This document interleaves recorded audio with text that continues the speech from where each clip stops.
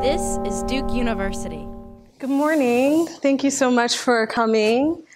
So I want to say a thank you to the organizers for putting together what's been an exciting and enriching set of conversations and for reminding us of the importance of the insurgent practice of thinking Black futures.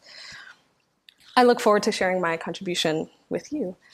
I open my talk with an epigraph by Martinican writer and philosopher Edouard Glissant. The noise level had meaning. The pitch of each sound had meaning. Slaves understood each other by means of a subtle noise system in which the master, however skillfully he spoke basic Creole, was totally lost. The caste of masters never managed Creole at the top of their lungs. Thus did the dispossessed man organize his speech, by weaving it into the apparently meaningless warp of noise. In my work, I broadly examine the racial politics of noise, how and why Black subjects get constructed and stigmatized as being unusually and unacceptably noisy. Beyond ideas of sonic impropriety alone, I am interested in the ways that aural disturbance becomes the basis for a wide swath of state and institutional policing tactics targeting Black subjects, spaces, and occasions of assembly. For instance, as justification for eviction from white-dominated space, or taken as grounds for anti-Black surveillance, suppression, and paramilitary terrorism. And so the two news articles I'm citing here, the first one is the story of a group of Black women who were evicted from a Napa Valley wine train for laughing too loudly. And the second is one of the news headlines from the murder of Jordan Davis, who was shot and killed by a man who accused him of playing his music too loudly in a parking lot, and also had a lot of claims about feeling endangered because of the volume of his music. There is a way the soundscape operates both as a kind of private property and as a zone where national belonging is informally negotiated against Black subjects. Black sonic trespass can justify extreme measures of eviction or violence, or alternatively distinguish belonging members of the body politic from an improperly civilized underclass. The injunction to be silent is often enforced with the full force of the law and protected from accusations of anti-Blackness through appeals to what I refer to in my work as a, quote, common sense, a universal and objective aural sensibility, the idea that we hear uniformly and that we know noise, or indeed music, when we hear it. I purposely invoke this term's dual resonance as a fantasy of an objective, universal aural sensibility, so the literal sense that we have a common sense of hearing. And in its colloquial iteration as what the late Stuart Hall described as a form of everyday thinking, that which requires neither forethought nor reflection, which has become intuitive and pragmatic through repetitive performance and discursive circulation. But as the Glissant epigraph reminds us, Black peoples have often taken up noise as a useful grammar of expression, measure of counter-surveillance, and strategy of subversion, one that asserts a right to acoustic space as part and parcel of making broader claims to space and citizenship.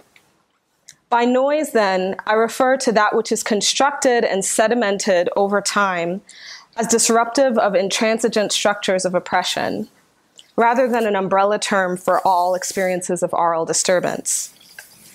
It preemptively codes enactments of Black vitality, joy, pleasure, and community as harmful and unpredictable environmental and sensory toxins. And my work, I don't present on it today, but I do think about the rhetoric of environmental toxin as it is applied to noise. And how that's kind of used against Black subjects, envisioning them as a kind of environmental toxin. Challenges to anti-Black acoustic orderings are forms of what I dub sonic insurgency.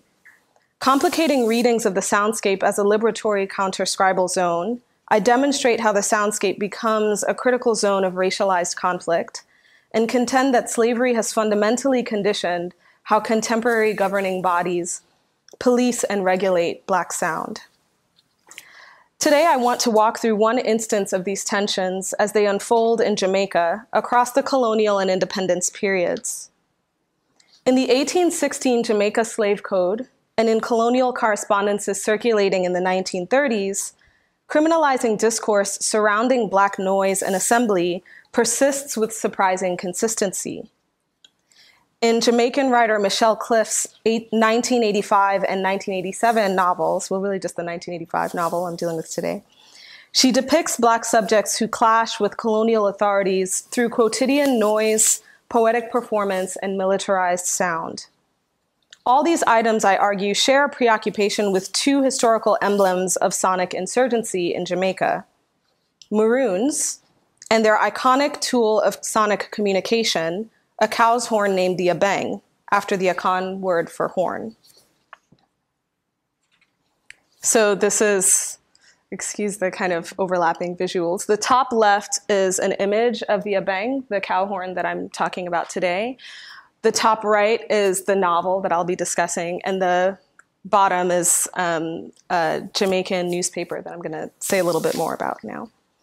Not only was the abeng a critical tool of colonial resistance used by Jamaican Maroons, it has persisted as the moniker attached to a number of Jamaican anti-colonial projects, such as the Abeng newspaper, a radical leftist and Pan-African publication that emerged in 1960s Jamaica, and Michelle Cliff's novel Abeng, famous for exposing the contradictions and absurdities of the late colonial era in Jamaica.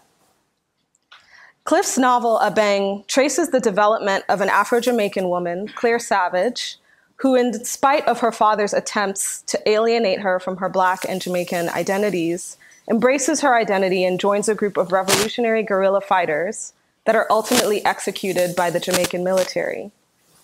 The novel might be read as an extended exploration of marronage as a still fertile and needed strategy of resistance in a Jamaica that is in the throes of neo-colonial exploitation. So there's a way that she's calling upon the legacy of marronage in a moment when, in the kind of post-colonial moment, when one might imagine that the legacy of marronage is somehow obsolesced.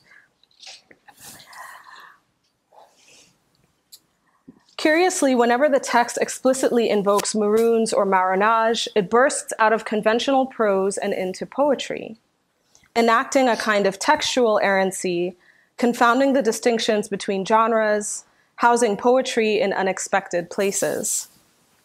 The text pronounces how these moments serve as explicit sonic disruptions of colonial common sense.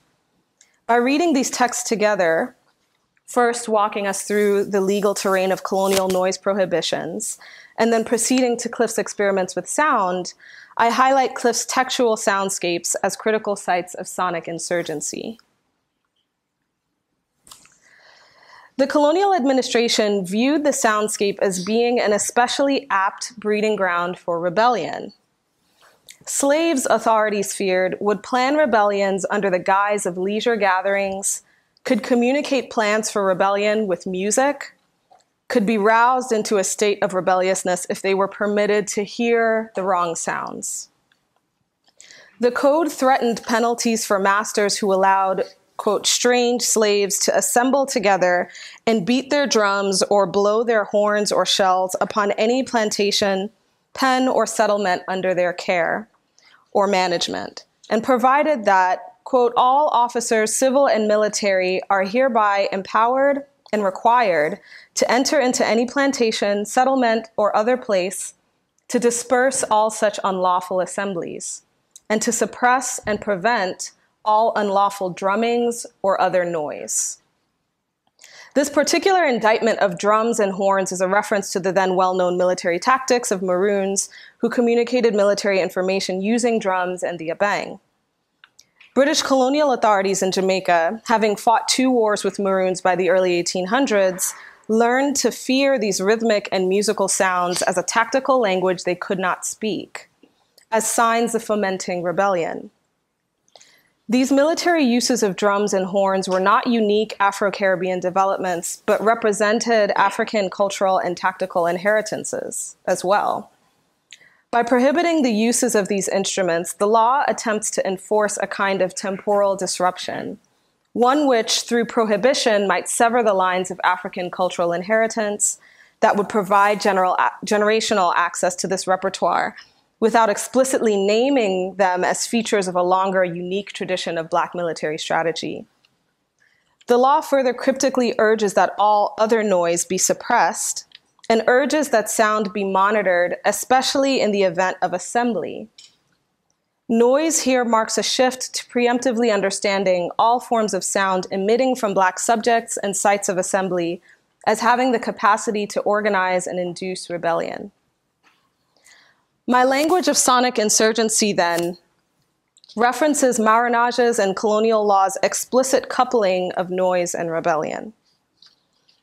The 1816 Code's indictment demonstrates that colonial authorities responded to these subversive uses of sound by commanding the force of the law to impose quiet as a tool of colonial management. Black sociality for colonial authorities becomes an aggregated cluster of violent practices with a single purpose: to overthrow colonial rule. This anxiety around what can happen when Black subjects assemble at night amid the din of music did not disappear with emancipation. In 1934, 30 years before Jamaican independence, Jamaica's Inspector General wrote to the British colonial secretary with a familiar complaint: that venues of Black working class assembly and leisure, noting bars and brothels specifically, were becoming too noisy and recommended that they be more tightly regulated. He writes, quote, "These brothels or temperance bars keep open till all hours of the night and accompanied throughout by music of all kinds." So another recurring motif is this sense of noise at night. So the sense that if a curfew isn't put in place, the noise might endure endlessly. And I think that has more to do with the cover of darkness and how that impedes colonial surveillance than anything else. These brothels or temperance bars keep open till all hours of the night and accompanied throughout by music of all kinds, and naturally are a source of attraction for all classes to concentrate around, but of course, chiefly the lower orders, and the noise is increased by conversation, laughter, etc. He recommends decisively at the end of the letter to effectively stop the present and most obnoxious nuisance of noise at night, by musical instruments in particular. This should be entirely forbidden after 12 o'clock midnight. There's a consistent cluster of factors that link the 1816 Code and this correspondence. Black poor or working class subjects, coded here as the lower orders, independently assembled, producing widely audible or amplified sounds, calls for total prohibition of activities at night. Newly added to the fray of stigmatized Black sound is conversation and laughter. The Inspector General taps into a familiar repertoire of racial stereotypes about Black excess, that Black voices, even in the context of festive assembly, are inherently and unacceptably loud and disturbing, in sore need of regulation. This is also a clear indictment of Black sociality. It's not just that they're talking and laughing, but that they're talking and laughing amongst themselves, finding pleasure in community, seeking belonging in common spaces and experiences. An editorial in the colonial newspaper, the Jamaica Gleaner, published only 1 month before the Inspector General's letter, urges that the police be authorized to disband these gatherings, writing that this is important, quote, "especially when the fleet of tourists are here. These will not wish that Kingston or any town of the island should acquire or retain the reputation of being a bawdy bedlam," end quote. Suppressing noise then is about making sure that the island is and appears to white global north tourists to be under control. Indeed, for the island to be attractive to tourists, the colonial administration had to first prove that its Black majority was obedient, unlikely to protest, to rebel, and induce bedlam. This fear of Bedlam signals actual concerns about rebellion in the 1930s. Labor riots erupted across the British colonies in this period. Black, poor, and working class laborers protested the denial of living wages, the barring of access to positions on legislative bodies, and so on. For Black subjects who are already a century removed from slavery and expected freedom to bring a drastic improvement in their circumstances, their economic, social, and political prospects, remained shockingly similar to what their forebears lived through. When these two documents then seek to suppress noise issuing from spaces of Black assembly, they are also encoding their fear of rebellion in their hopes to quell it by inhibiting the social spaces where Black solidarities are constructed and affirmed. Colonial authorities, however, understood that the most incendiary claim of Black labor organizers was that slavery had ended only in name and not in practice.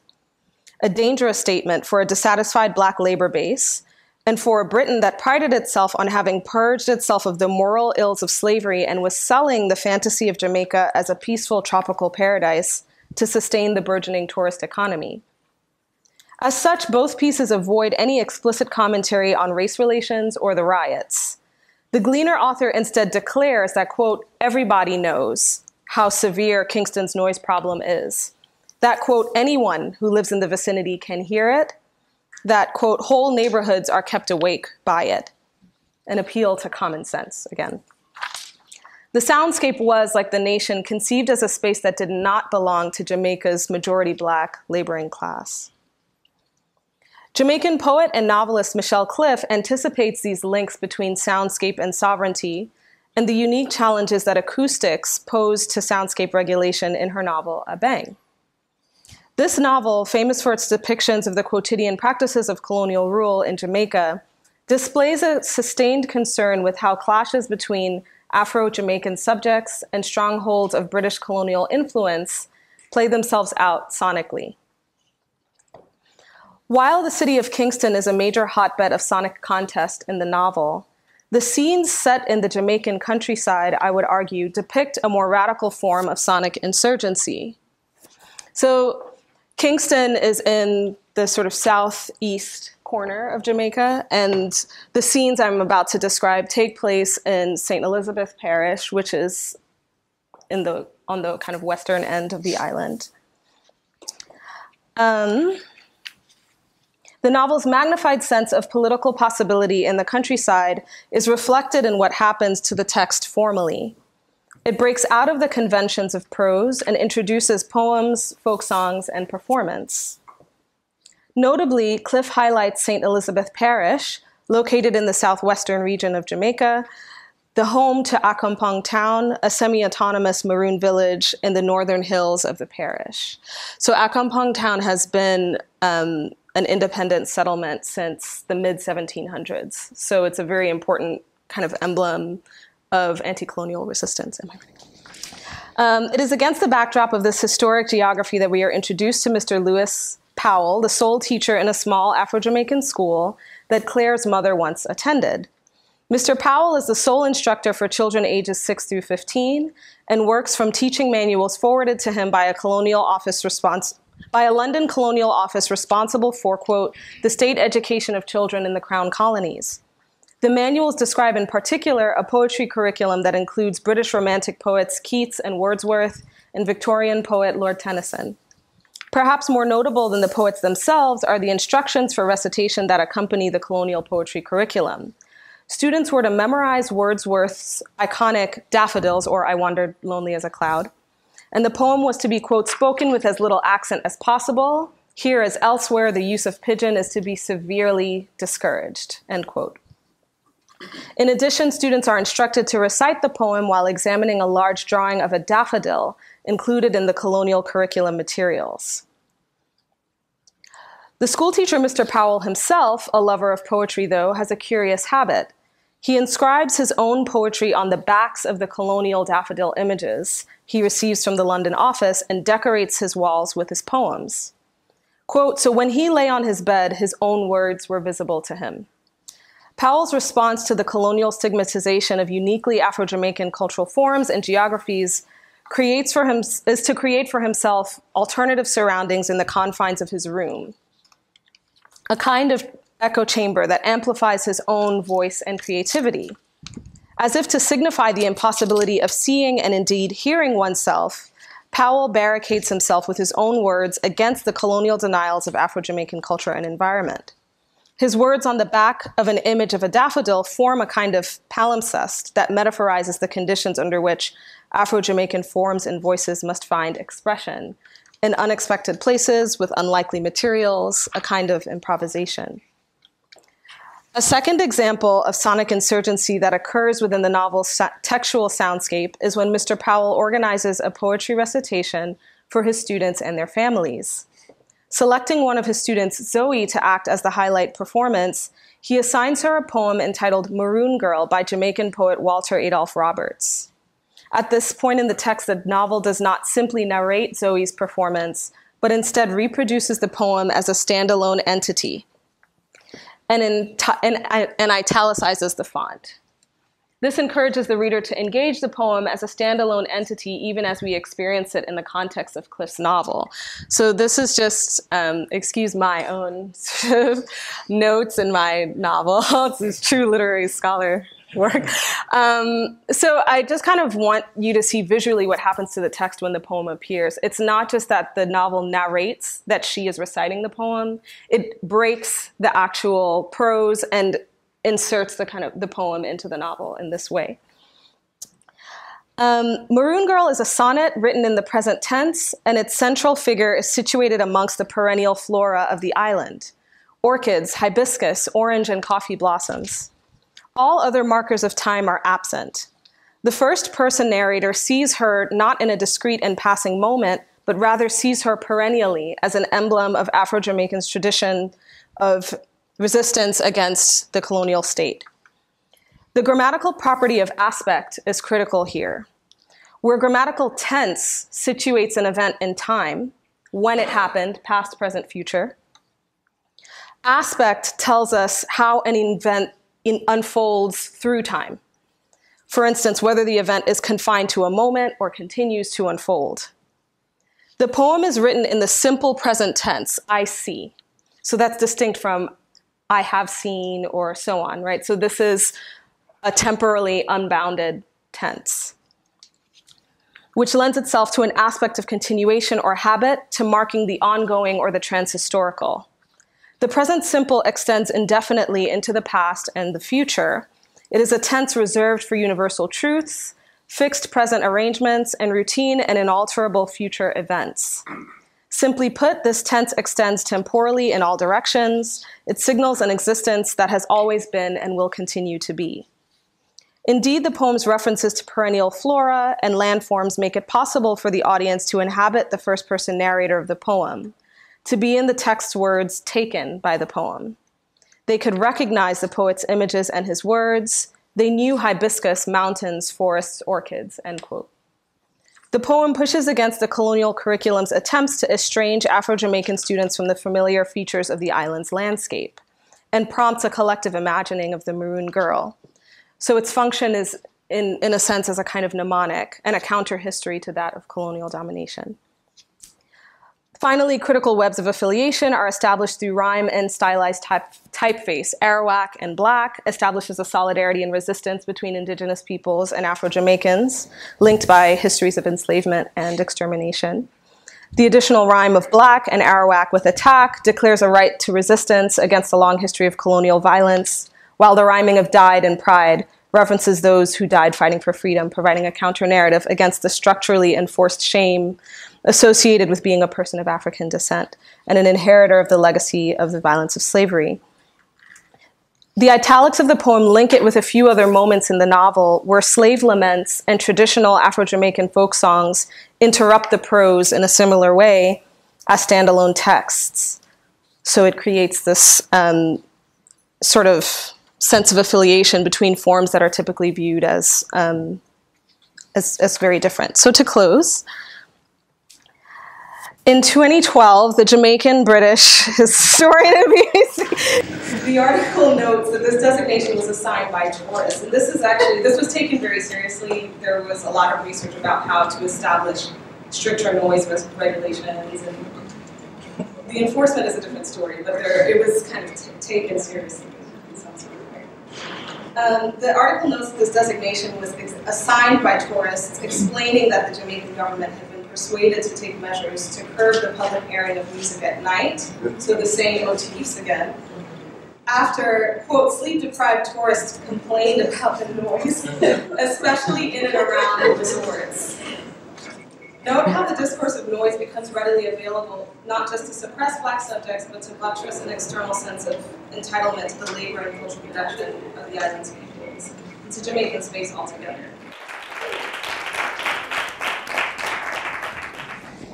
Unscalable Life, Clementine Hunter's painting over the wall. I start with two epigraphs. The first is from Anna Singh from an essay called On Non-Scalability. Quote, "The plantation shows how one must create terra nullius, nature without entangling claims. Native entanglements, human and not human, must be extinguished. Remaking the landscape is a way to get rid of them. Then exotic workers and plants or other project elements can be brought in, engineered for alienation and control. Both work and nature are close to self-contained and interchangeable in relation to the project frame under these conditions, and thus the project is ready for expansion," end quote. The second is from Fred Moten's Blackness and Nothingness, Mythicism in the Flesh. Quote, "There is an ethics of the cut, of contestation, that I've tried to honor and illuminate because it instantiates and articulates another way of living in the world, a Black way of living together in the other world we are constantly making in and out of this world, in the alternative planetarity, that the intramural, internally indifferentiated presence, the surreal presence of Blackness serially brings online as persistent aeration, the incessant turning over of the ground beneath our feet, that is the indispensable preparation for the radical overturning of the ground that we are under," end quote. This alternative planetarity, the non-scalable and surreal eruption of Blackness into and against planned for and planted ground, is where Clementine Hunter and her art might be said to enter. In 1955, Hunter completed murals commissioned for the walls of African House's second floor interior. African House is a structure on the working 20th century plantation Melrose, located in Natchitoches Parish, Louisiana. These are the murals that she put up. On the walls of what was alternately remembered as a storehouse and a prison for enslaved people, Hunter painted scenes of fettered and unfettered gathering. Black women workers gathering cotton and pecans, church service and baptisms, nighttime dancing. Turning towards these images, I ask, what's at stake when these scenes of labor, prayer, and leisure move on a plantation architecture's walls? What happens to the wall when a mural takes root and life there? Moreover, what if what the murals do is imaginatively aerate the African house, reworlding an architectural terror as Black social life is surreally and ethereally composed against the structure's own world-enclosing conceit? Finally, what's at stake when a Black woman artist born into a family of sharecroppers paints ecological innovation on the inside of the very place she once toiled as an overworked gatherer herself? For the first 50 years of her life, Hunter picked cotton and pecans, the former providing some enjoyment, according to the artist, and eventually moved to housekeeping at Melrose Plantation. Though she spent the second half of her life painting, using old cardboard lampshades, and most famously, the second floor interior of African House, we might say that Hunter never really left the field.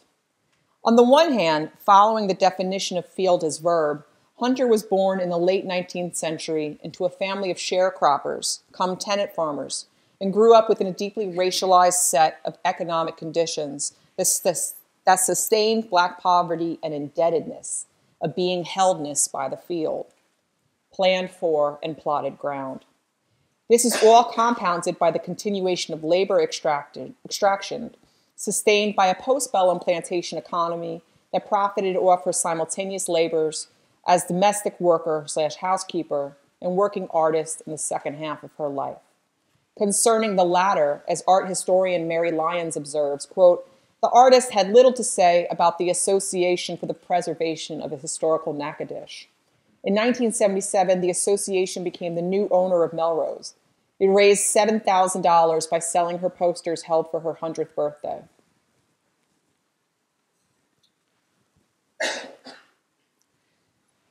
The money was used to modernize her old cabin, paint it white, and move it closer to Melrose's big house. Hunter's former studio now sits prettily behind the big house. But one local person noted that the building never looked that nice when Clementine lived there. It puzzles me that Hunter had to worry about payments on her new mobile home while her art financed an empty exhibit cabin, end quote.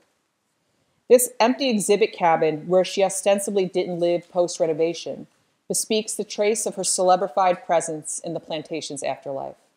In fact, anyone wishing to see Clementine Hunter's original works is charged the price of a plantation tour, and the viewing or study of the African House murals in particular is circumscribed by the tour's timing. Any desire to return to the murals is met with another fee. Nonetheless, you can linger in front of her fake home however long you want. What is more, the plantation's gift shop is almost entirely filled with merchandise covered with reproductions of her privately owned paintings. The one upside being that her grandson, James Hunter, painted the reproductions. The idea that her family might receive income from the gift shop's proceeds seemingly unsettles the reductions this otherwise storification of her life seemingly achieves. Still, the shape of Hunter's innovation, which concerns a non-scalable alignment of the plantation as planned for ground, with the unplanned and ungrounding scenes of Black ecological enjoyment, bespeaks and does something to the field.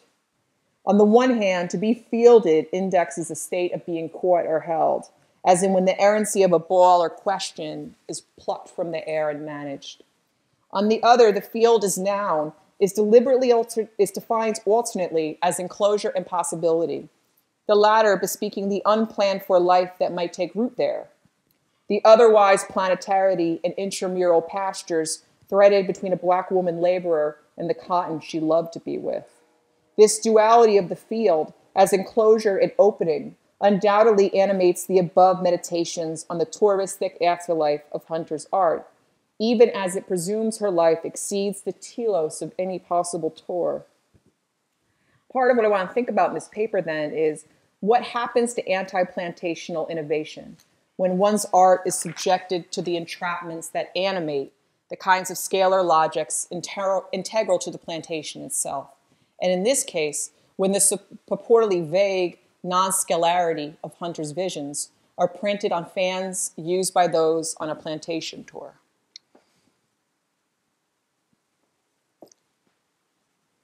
In a bucket by a small refrigerator carrying cold beverages, these fans are on sale for $2 a piece. On them are printed scenes of Black women bent and picking cotton. The scene itself is an excerpt from one of the African House murals, the Harvest Time mural. This is the original. Powerfully, the fan traces an impossible gesture of scaling. The original scene was painted on one of African House's walls. She received little compensation for its creation and completion. Her poverty while alive contrasts viciously with the posthumous hyper-reproducibility of her work. On the one hand, the fan, as with the work it's said to show, elucidates the violent promiscuities of scale, integral to the plantation's ongoing economic operation. Anna Singh writes, quote, scalability came into being with the European colonial plantation as it emerged between the 15th and 17th century. Sugar cane plantations can show us how. Early plantations were not designed with modern blueprints, as there were many dead ends. When the Spanish first tried planting cane in the Caribbean, for example, they employed Native American labor and used their mound planting methods. The cane grew, but the results were ordinary. In other words, non-scalable.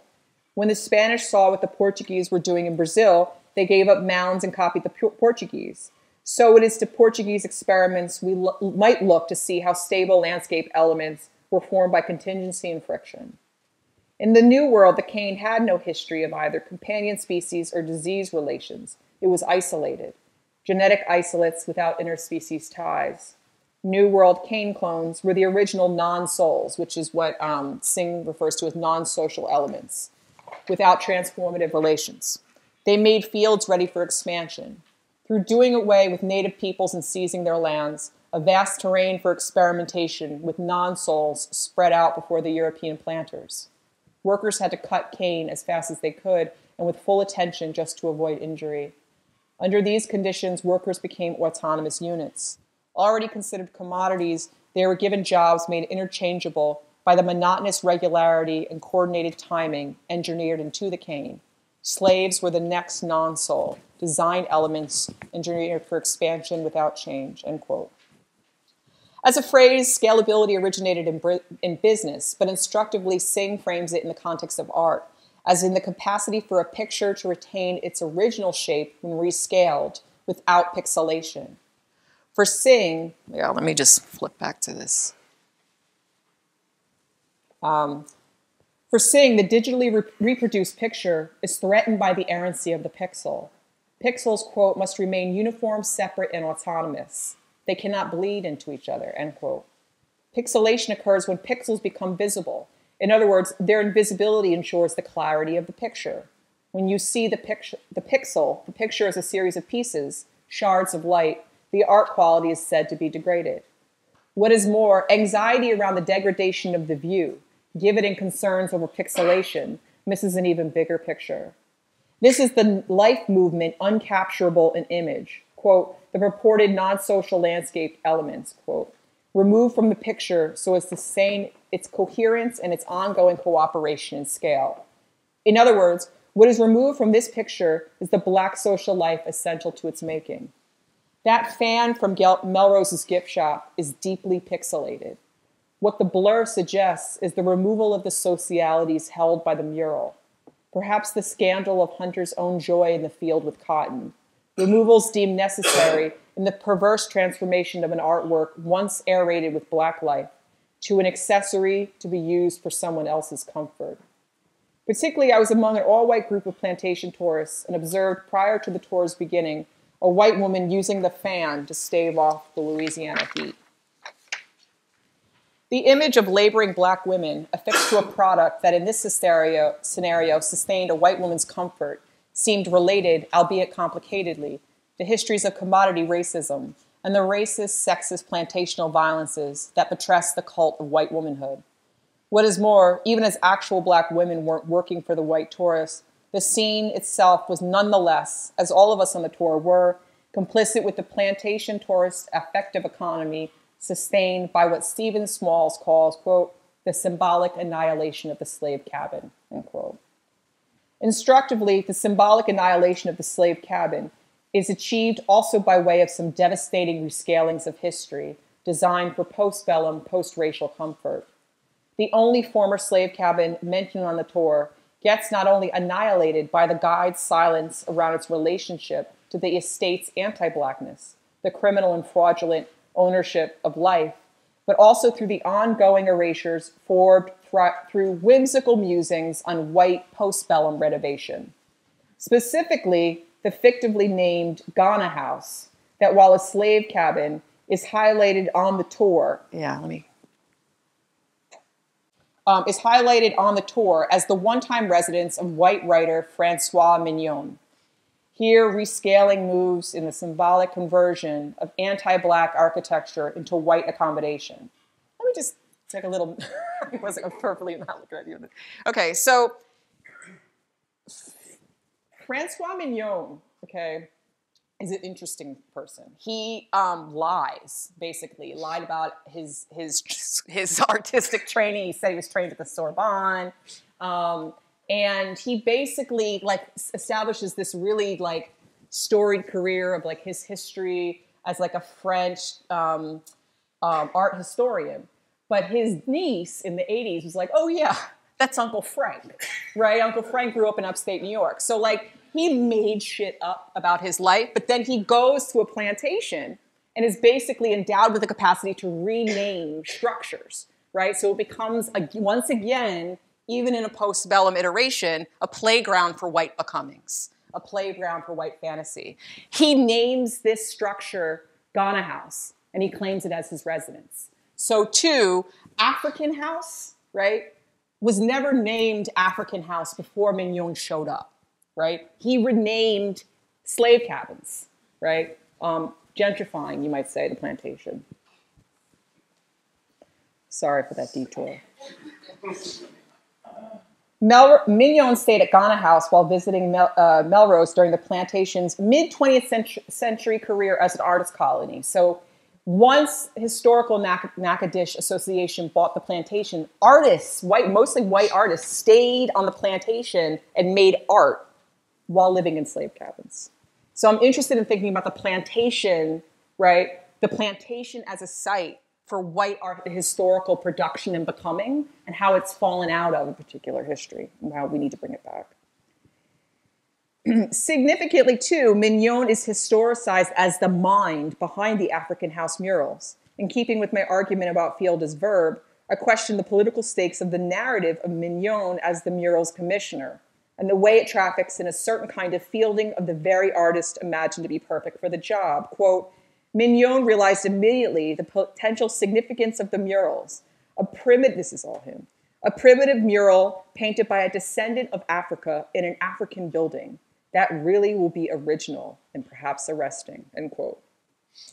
This deeply racialized and gendered paternalism that moves as the untroubled rhetoric of Mignon's insight also animates his interrogated investment in a kind of realism, one that he continued to lament as a problem. Let me get him off this. Thank you. Sorry, he stayed way too long, basically. When he continued to lament as a problem of scales in Hunter's paintings, the absence of architectural, ecological, pictorial realism and accurate scale figures for Mignon as Hunter's aesthetic, which here is also deeply racialized and gender deficit. Quote, I did get a glimpse at the first panel. Architecturally, it's not that hot. Let me show you what he's talking about. The buildings vaguely resembling the big house in the African House, but there is charm in the little trees. And later, he writes, simplicity of concept and a delightful childishness of execution inject a certain charm that is characteristic of the art, he wrote in his journal. All of his journals, which there's like thousands of pages, are held at UNC Chapel Hill. End quote. How might we think here the childishness of execution as an achievement, of non-scalability as beauty, even as its usage here reeks of racist and sexist paternalism? What if, following Fred Moten's remarks at this essay's beginning, the surreal expression of blackness, or the refusal of scalability's inherently mythic hold, is precisely the nature of Clementine Hunter's anti-plantational innovation? This is an innovation that quite literally enacts a turning over of the ground beneath our feet. Such turning over can be quite explicit and realized in Hunter's patronly assertions against Mignon's suggestions. I quote from Mignon again here. He writes, I sat with her as she gave the big house a fresh coat of paint, lightening it up wonderfully. And when that had been achieved, I casually jockeyed her into the cotton chopping section and asked how she thought a whitish line around the interior of the cabin enclosing the wedding scene would look. She liked the idea and proved her point that would enhance the value of the wedding. Then I edged her over to the cotton picking section, and after admiring it much, I asked her if she thought the horse would look better if said horse was darker in contrast with the red wagon and white cotton. It was though the ideas were her own, the horse metamorphosis from red to black in a jiffy. After a little further chat about the church in the same section, she somehow got the idea that there ought to be some black lines to indicate some steps and others to indicate a window, as the extent of whiteness seemed excessive, end quote. This passage, here's my favorite line, even though he's terrible. This passage from Mignon's journal bespeaks a managerial comportment both toward artists and artwork. Moreover, Mignon's investment in Melrose's lifelike realization, as if anything like life ever flourished in keeping the plantation to scale, manifests in a certain kind of overseeing. Even though Mignon and Hunter aren't literally entrapped in the field's bloodied racial and sexual logics and violences, his, quote, edging her over to the cotton-picking section, end quote, cannot be thought outside the lingering machinations of that relation.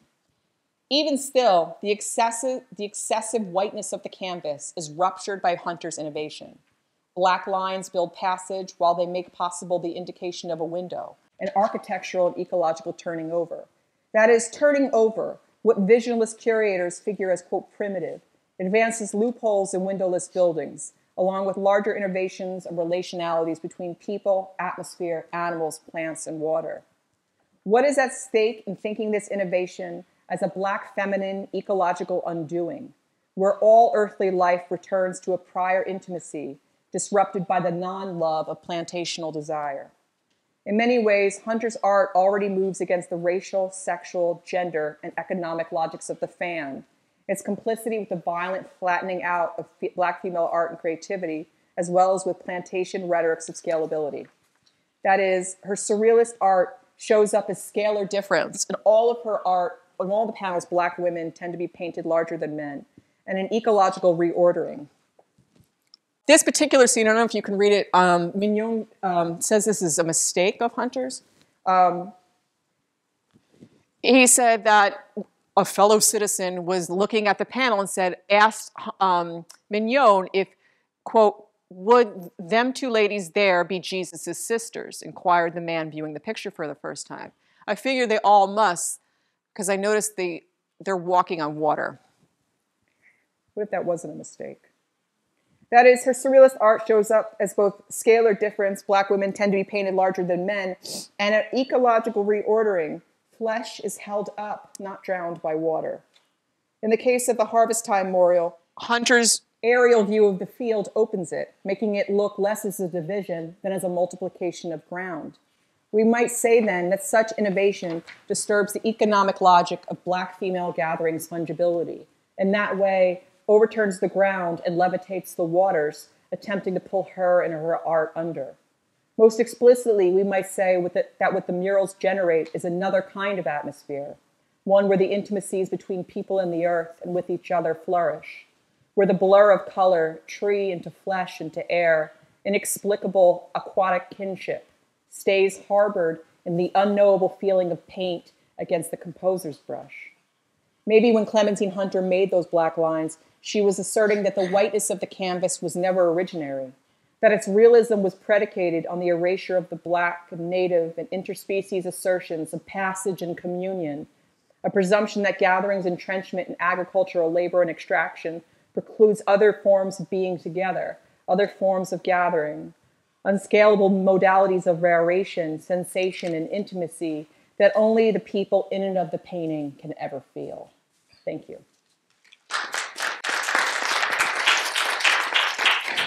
Just a couple things. This is a truncated version of a paper, an article in a collected volume on Ta-Nehisi Coates' work, right?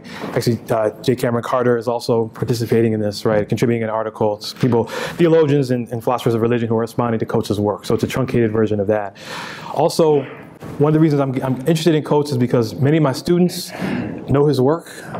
They've never heard of Richard Wright, never heard of James Baldwin, or that person who writes the blurb on the back, Toni Morrison. Some of them have never even heard of her. So it's frustrating, but it's also a way for me to introduce their work through Coates. So, with all the praise that Ta-Nehisi Coates between the world and me has received, one consistent target of criticism is the lack of hope in Coates' vision.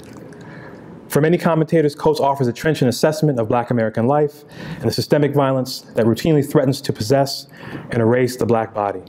At the same time, these commentators accuse Coates of rejecting the possibility of a better alternative to the current state. Because he assumes that we are stuck in our predicament, he does not feel obligated to offer a determinate solution to the problems that he diagnoses. Conservative New York Times columnist David Brooks, well, or moderate, depending on how, right, exemplifies the sentiment when, in his brief response to Between the World and Me, he suggests that Coates offers no hope for change, in large part because he renounces the American dream. Michelle Alexander, author of the widely acclaimed The New Jim Crow, contends that unlike Coates' literary predecessor, James Baldwin, Coates devalues the importance of believing that the racial order can be transformed. She writes, quote, rather than urging his son to awaken to his own power, Coates emphasizes over and over the apparent permanence of racial injustice in America, the foolishness of believing that one person can make a change, and the dangers of believing in the American dream, end quote. For Alexander, those on the progressive side of things must believe in the prospect of justice, a prospect that Coates apparently deems impossible. While Brooks and Alexander have different political commitments, they share a concern about Coates' pessimism, his relentless negativity that declines a reassuring moment of affirmation. In what follows, I contend that these commentators evade the thrust of Coates' argument. For Coates, I want to argue traditional sites and sources of hope, especially the American dream and fantasies of progress, simultaneously rely on and disavow the social death of black bodies. In other words, many of the nation's collective self-images and narratives of inspiration work to mollify and diminish the tragic quality of America's racial formations. For Coates, a different kind of hope is made possible through remembrance, struggle, and aesthetics. In a manner that conjures Baldwin, Coates' Between the World and Me offers a contemporary interpretation of American innocence and the American dream's incessant assault on the black body. In the opening section of the text, Coates writes, quote, "White people's progress, or rather the progress of those Americans who believe they are white, is built on looting and violence." Here Coates introduces a familiar connection between progress and erasure, between the survival and advancement of dominant forms of life and the violent campaigns against bodies that stand in the way of progress or that need to be contained and managed for progress to happen. Among other fraught relationships, Coates is alluding to the association between America's wealth and chattel slavery, the nation's territorial expansion and war, or the general relationship between the accumulation of capital and exploitation or theft. By using the language of built on, Coates suggests that violence and theft are foundational, constitutive elements of progress. It is not that the material and psychic benefits of liberal democracy, capital, citizenship, and property ownership have yet to be expanded to include the presently excluded. For Coates, these markers of progress rely on the systemic subordination of black bodies, thereby rendering anti-black violence structural and endemic to progress. It is important here that Coates uses the term belief in this passage when discussing whiteness, suggesting that whiteness is not a natural property or attribute reducible to skin color. Rather it is, and this is I'm indebted here to my conversations with my colleague J. Cameron Carter, rather it is more like a social imaginary that requires belief and investment in purity, wholeness, and the value of possession. While Coates does not develop this line of thought, we can infer that the project of whiteness, read as belief in and the practice of purity and innocence, can conscript subjects and communities that the racial order marks as non-white. Right? What is certain for Coates is that whiteness and progress both produce and disavow the violence necessary to maintain these projects. These investments promote, quote, the elevation of the belief in being white, which was not achieved only through wine tastings and ice cream socials, but through this is his language, right? But through the pillaging of life, liberty, labor, and land, through the flaying of backs, the chaining of limbs, the strangling of dissidents, the destruction of families, the rape of mothers, the sale of children. It is also important that Coates juxtaposes lofty ideals or dreams with repeated images of the black body that for him is always in danger of being dispossessed. In the above passage, for instance, Coates underscores the flaying of backs and the chaining of limbs. The reader is prompted to encounter images of bodies being strangled and black women being sexually coerced by slave masters. The reader cannot easily evade a legacy of bodies being twisted, hung, and punctured. These images or scenes of bodily violence produce a set of affects that cut against the grain of idealized notions like freedom and progress. Similarly, Coates' recurrent allusion to the seized black body prevents us from disentangling what Coates calls the dream, or the fantasy of American plenitude and supremacy from the black body's vulnerability to coercion and containment. If, as Coates points out, the dream includes perfect houses and nice lawns, this dream, he says, rests on our backs, the bedding made from our bodies. In addition, if the dream involves having one's rights and freedoms protected by the law, Coates suggests that the idea and practice of legal protection necessarily depends on a notion of a threat that needs to be regulated, monitored, and disciplined. As Coates puts it to his son, quote, "The law did not protect us, and now in your time the law has become an excuse for stopping and frisking you, which is to say for furthering the assault on your body," end quote. Here Coates suggests that there is an insidious relationship between law, fantasy, and anti-blackness.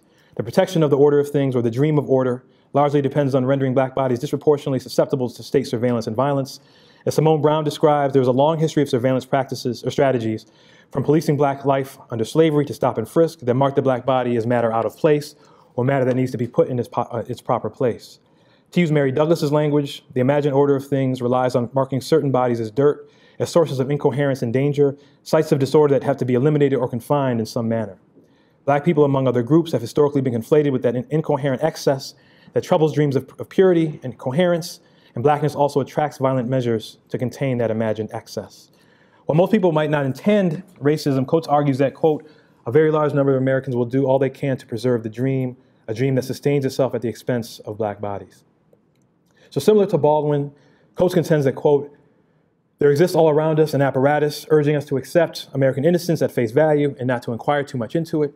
This apparatus, discourses, laws, rituals, images, cultural common sense, produces subjects that routinely disentangle freedom from violence, that subordinate losses and suffering to progress, that place a premium on American life or those lives that more closely approximate the ideal American citizen, and that privilege the infinite possibilities of the future over the contradictions of the past and present.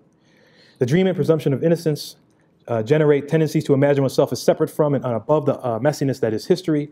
It enables us to associate dirt and incoherence with other subject positions in communities, downplaying our own entanglements with and vulnerabilities to the unpleasant realities and conditions. For Coates, this is not a predicament that is unique to white America. In fact, Coates warns being black does not immunize us from history's logic or the lure of the dream. In addition, Coates suggests that the American dream or the innocence myth is not necessarily exceptional. It is one powerful example of a human tendency to fabricate, perform, and cling to narratives that work to tame the unwieldy quality of life and history. Those, for instance, who respond to the legacy of colonization and anti-black racism by invoking nostalgic, idyllic images of a pre-colonial Africa are, according to Coates, beholden to a similar underlying fantasy as those tethered to the American dream. Both accept, he says, comforting myths that dissuade us from confronting humanity in all of its terribleness. Of course, we should raise serious doubts about the possibility of eliminating myth, fantasy, and the need to mediate and mitigate the tragic. In fact, tragedy necessarily comes with its own myths and narratives. Yet we can see that for Coates, the possibility of something better depends on interrogating our desires for wholeness and purity and being more receptive to the terribleness that is our human condition, a terribleness that is exacerbated by all too human yearnings for wholeness and innocence. It is tempting to interpret Coates' diagnosis of the racial order as a popular version of Afro-pessimism, a discourse that has recently gained traction in academic circles. Although I cannot do justice to the still emerging discourse in the space allotted, I take Afro-pessimism as articulated by Frank Wilderson III and Jared Sexton to be reimagining standard ways of thinking about race, recognition, and the human. While many strands of the Black freedom struggle, certain strands of the Black freedom struggle assume that the end goal of Black strivings is recognition and inclusion within the sphere of the human, Afro-pessimists question this possibility, especially since the domain of the human is defined over and against Blackness. Riffing on authors like Frantz Fanon and Hortense Spillers, the pessimist contends that the sphere of recognition and law is made possible by simultaneously producing and excluding Blackness, by permanently banishing Blackness to a constitutive outside. As Wilderson puts it, quote, whereas humans exist on some plane of being and thus can become existentially present through some struggle or through recognition, Blacks cannot reach this plane. Consequently, Hegel's master-slave relationship cannot be resolved or brought to a higher moment of reconciliation in the context of the Black slave. For the pessimist, the struggle for recognition happens on a plane whose very coherence and legibility depends on the violent exclusion of the Black or abject body. Among the many implications of this Afro-pessimist formulation is ironically a potential rethinking of the pessimist-optimist binary. Perhaps pessimism is always a relative term, or a term that makes sense in relationship to an object, so pessimistic with respect to what?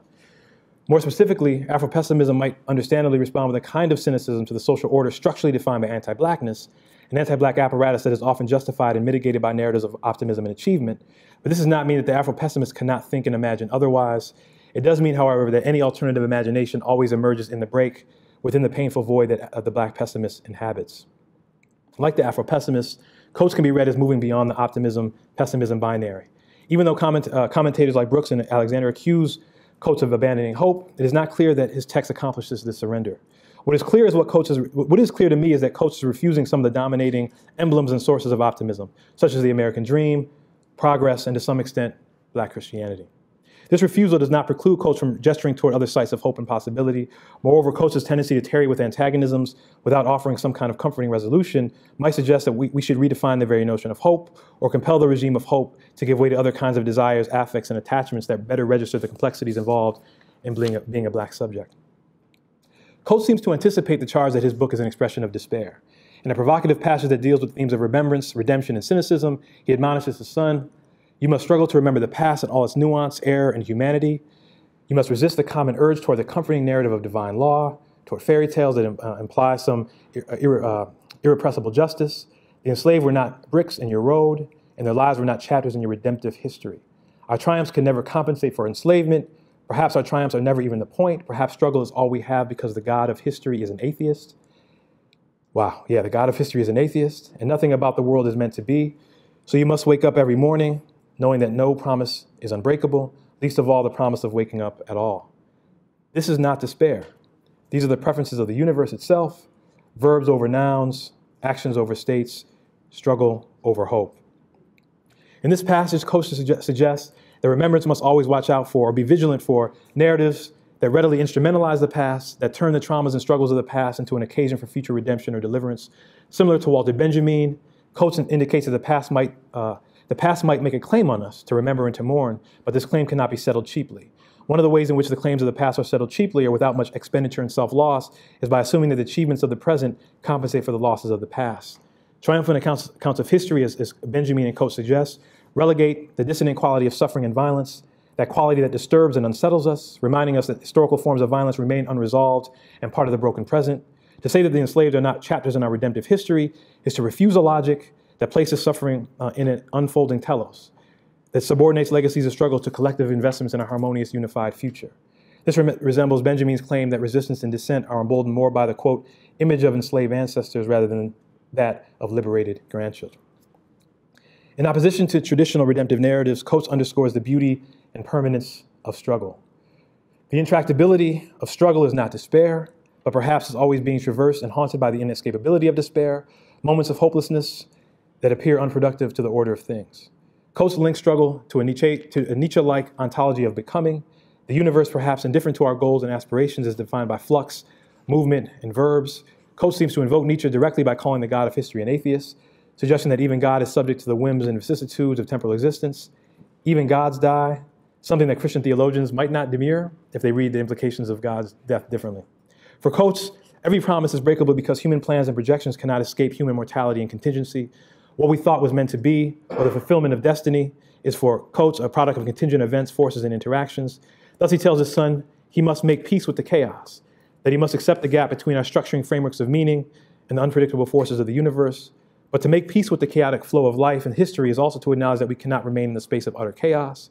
In other words, humans will always need narratives, metaphors, and practices that make sense of and manage the disruptive moments of the universe. In addition to the ontological and atheological implications of struggle, we can also delineate the political consequences of Coates' affirmation of incessant striving. By affirming verbs over nouns and actions over states, Coates is not necessarily denying the importance and necessity of goals within political movements. He is indicating that the goals of any struggle, redistributing wealth, ending police violence in working-class Black communities, ecological justice, should never become reified ends. What is more vital for Coates is the process of striving, the mobile and variegated struggles of Black bodies against a resilient system defined by anti-Blackness. By affirming movement and contestation over states and destinations, Coates implies that there will always be tensions, antagonisms, constraints, and fissures that selves will encounter, qualities that are often diminished when we cling to unified ends and reconciled futures. By privileging struggle over hope, Coates also indirectly responds to the Obama regime and the mantra of hope that accompanied Obama's ascendancy. Even though many resist the notion that Obama's presidency is a sign of a post-racial society, there remains a general assumption that the first Black president is a kind of fulfillment of Black freedom struggles. Well, I wrote this before Trump's victory, right? So the conversation gets more complicated, but I'm still willing to think about that kind of optimism. Flattens the complexities and richness of these struggles, not to mention the more radical possibilities opened up by Black liberation movements. Therefore, Coates should be interpreted as refusing a certain kind of hope, the kind of hope attached to triumphant narratives of achievement that subordinate dissonance to harmony or instability to order. In addition, the affirmation of movement and striving over hope suggests that hope might not be the best term to describe how people relate to the world's limitations and possibilities. In fact, Coates reveals that love, a difficult kind of love, describes his rapport with the world, potentially replacing the primacy of hope. In opposition to despair and cynicism, he tells his son, I am not a cynic, I love you, and I love the world. I love it more with every inch I discover. Although Coates does not flesh out what this love of the world looks like, this invocation of love provokes several questions. Why does he contrast love with cynicism instead of hope and cynicism? What is the relationship between love, novelty, and discovery? What affects are directly associated with love that are less salient in the mantra of hope? Is it important that in addition to his son, love's object is the world and therefore not limited to America or the United States of America, the nation state, etc.? What are the limitations of a love ethic for political strivings? Or conversely, how might a love ethic expand our conception of politics? If we follow Toni Morrison and the psychoanalytic tradition, can we imagine love as an ambivalent attachment always intertwined with disgust, anguish, and painful pleasure? How much time do I have? Oh, I speak too fast. Okay, good. I got time for the rest of this. Good. Conclusion, right? So in the conclusion, right, in the paper, what what I want to think about is actually the relationship between Coates' project and Saidiya Hartman's project, right? Around this notion of the ethics of the opaque that she's getting from Glissant and others, right? In religious studies, we think of someone like Charles Long, right? What's interesting to me is how the ethics of the opaque is either troubling or eliding certain kinds of distinctions, right? Certain kinds of binaries, right?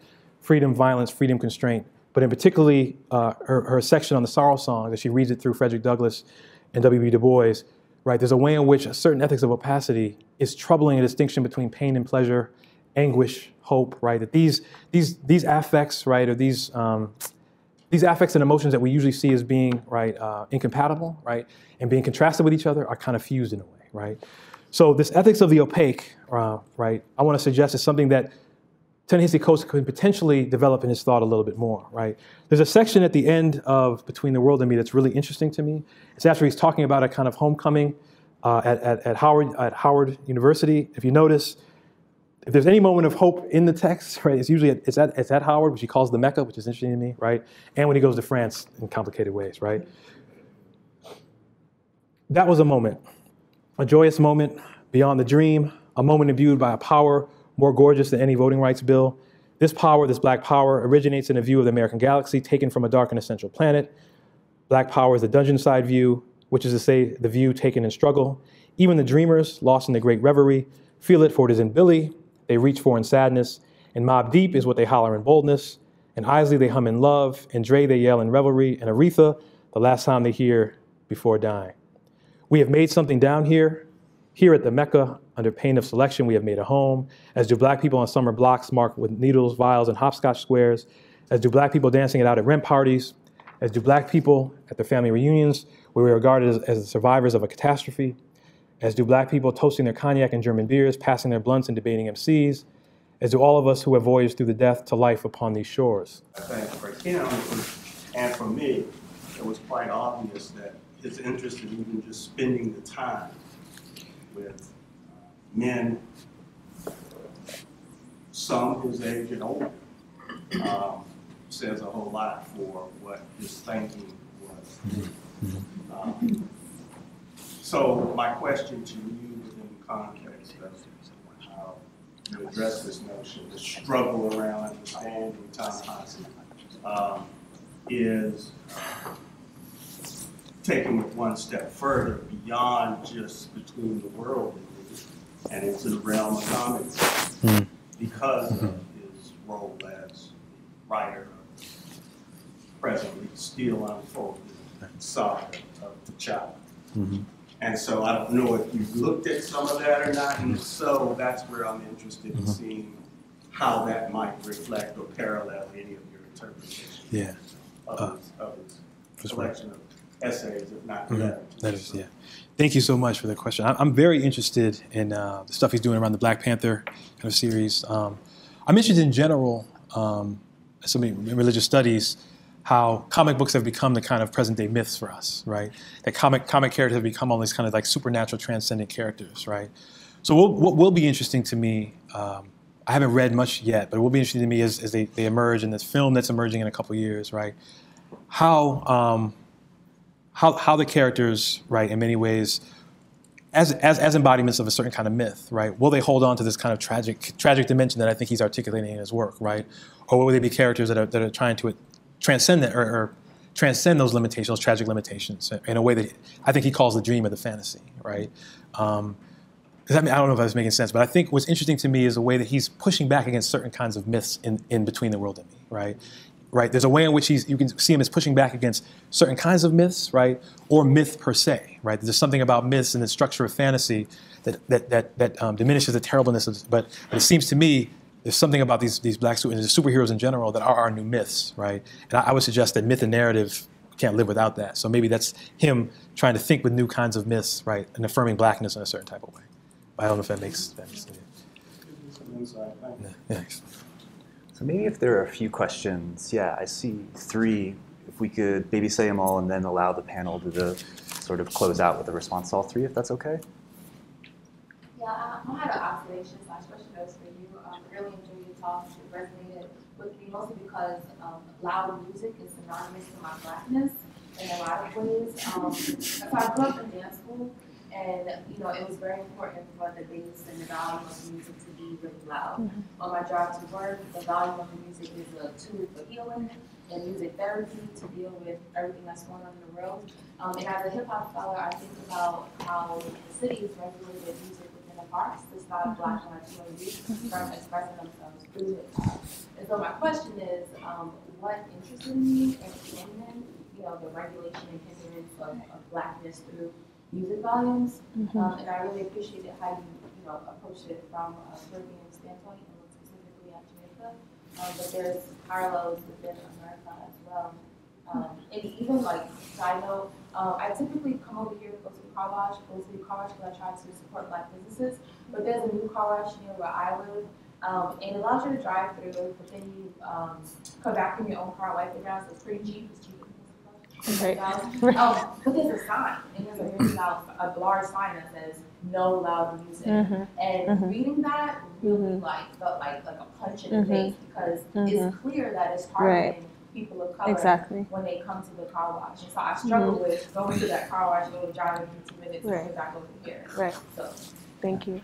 So I want to ask two questions really quickly. One is for Petal, and I appreciate the first person's comments here, but I was also thinking about the obverse of that, that sometimes as a citizen, as opposed to a tourist, that's also, why is there music at this point if I, have to get up early in the morning, something like that. So I'm wondering about sound and noise is also articulating various kinds of differences, some of which maybe seem like they may be answers to class, but also that complicate these sort of, I don't know, one's relation to that particular strategy or tactic. And Right. Is maybe extendable to other kinds of insurgent practices. Yep. And then maybe related, maybe not related question for Sarah. Your account of Mignon edging Clementine Hunter over to revise these images was really resonant for me, as well as her, pushback or seeming engagement with, etc. Thinking about the Library of Congress's recordings in the Voices of Slavery collection, where you have interviewers kind of trying to elicit a certain kind of narrative from survivors of slavery, and the ways that they interrupt that prompting. Oftentimes, these are very, very aged people for the most part, and wanting, for example, to give advice about how to live a good life as opposed to recount the narrative. So I'm really interested in the way that you're picking up on questions of scalability and the use and circulation, like the Library of Congress posting these, for any kind of circumstance of this thing, right?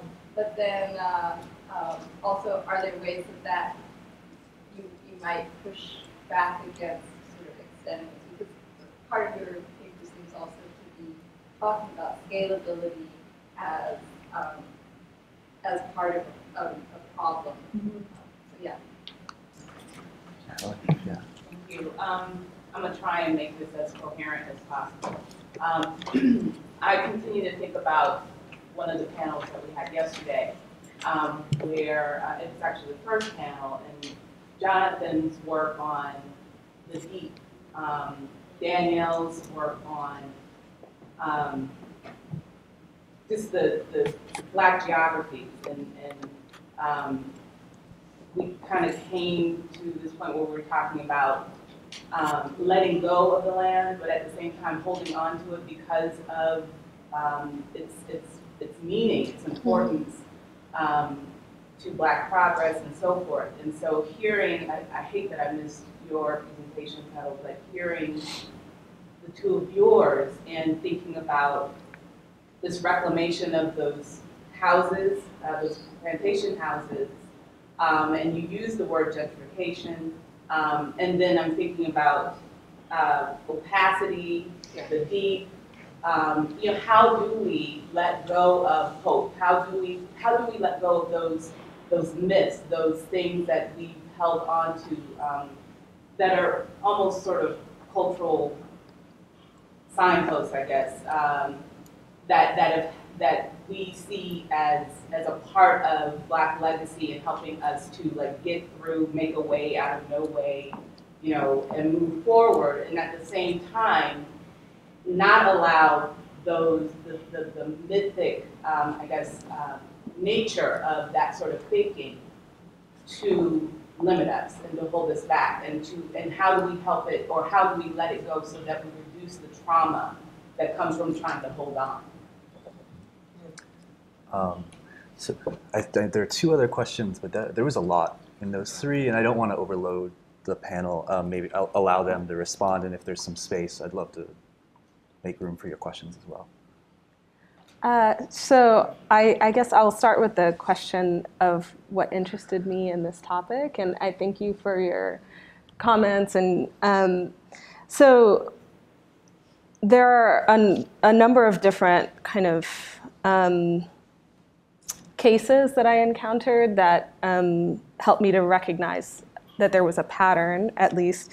And many of them were cases that were happening in the US. So the two that I mentioned, but also there was a recent noise case against drummers in Marcus Garvey Park in Harlem. So recently there was this new condo complex that's been erected on the Upper West Side, and there are a group of drummers who regularly congregate in the park every Friday and drum until about 10 p.m.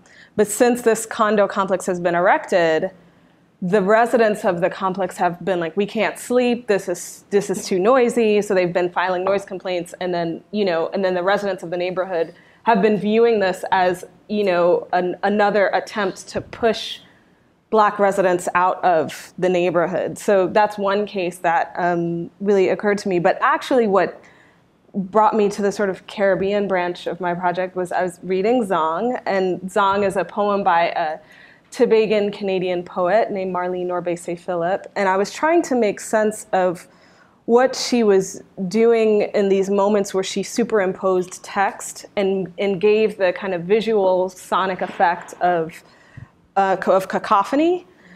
And while I was thinking through that poem, I was doing some archival research in Jamaica, and I came across these colonial correspondences complaining about how noise is so disrupting everyday life in kind of 1930s Jamaica. So I started wondering if there was a way that Orbese was using that sense of cacophony and disruption to create the effect that the colonial authorities are reporting in their letters. So that's sort of what brought me to that branch of my work. But also I have endless anecdotes about how ideas about how Black women can appropriately exist within the soundscape, and having to kind of constantly be concerned about whether you're too loud or so on.